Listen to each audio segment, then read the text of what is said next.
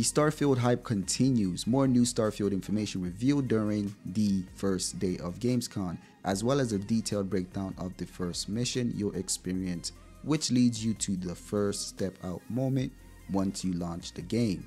If you're new to this channel and is interested in Starfield content, go ahead and leave a like, subscribe, and hit the bell notification button so that you don't miss out on future videos. Without any further ado, let's get started. At the Xbox showroom at Gamescom, Phil Spencer, the head of Xbox, says that the review build is not the final build of the game.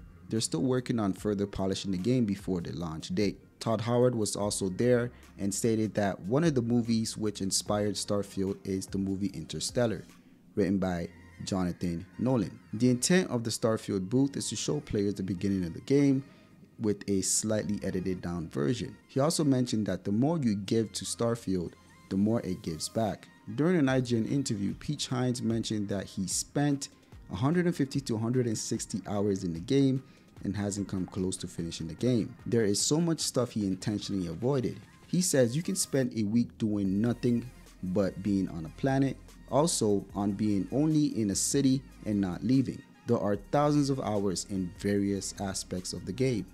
He also recommended that we shouldn't ignore our activities in the game. The intent of Starfield is to allow you to do what you want and go where you want. We've gotten a breakdown of the first mission from Simon Cardy from IGN. It says, if there is one thing Bathesda is known for, it's those step out moments. The first foray out of the unknown, whether it's the opening of the long sealed Fallout vault or soaring sky dragon welcoming you to a new world of danger and wonder. Starfield is no different, wasting no time in introducing you to the vast beauty of its world to great effect. But we'll get to exactly how that does just a little later. Here's a rundown of exactly what happened in the opening minutes of Starfield's first mission, fittingly titled One Small Step after seeing it at the Gamescom 2023. The sold date is May 7th, 2330. You find yourself on the Argos extractor mining outpost on the moon of Vectura. The first voice heard is that of the supervisor Lynn, the obvious leader around here who has one simple rule: listen to Lynn. She's accompanied by a fellow miner, Heller, who provides a sense of levity and charm. It's clear from the offset that Starfield will be a home of Bethesda's typical mix of quirky characters supported by punchy writing. The writing also does a great job at a very early stage of exposing you to in-universe language and lore. Slang such as Dusties is casually thrown around as you piece together what these new words mean. The well-worn industrial mining suits only add to the sense of place created in these opening moments, as do the design of the machinery being wielded. In particular, a huge whirring drill that reminded me of Thunderbird's mow. The mine itself is one large cavern that you walk through as Lynn and Heller remind you of the task at hand. More minerals, more money. The atmosphere isn't breathable without a mask. An early example of this being a place humans aren't meant to be. Stalagmites and stalactites frame the cavern, while red lasers slice through the air, casting a scarlet glow across the sand-colored rocks. The visuals here are a noticeable step up from Bethesda Game Studios, but maybe quite comparable to recent graphical powerhouses. Environments look great, but character model seems to possess the classic Bethesda stiffness. There doesn't look like there is a lot going on behind those eyes. A thing that doesn't threaten to underwhelm, however, is simply the majestic sound of music, with the stirring and mysterious laden stirring accompanying these early footsteps. After a quick tour, you're encouraged to pick up a laser cutter for yourself. A red beam all of your own bore into beryllium deposit before exploding them and sending them off into your inventory. Mining for ore may not be the most exciting way to start an adventure of such thrilling potential, but this is a ruse for something far more valuable. You soon find yourself wandering into a tunnel alone. What could possibly go wrong? What meets you is the first tranquil, oddly beautiful sight,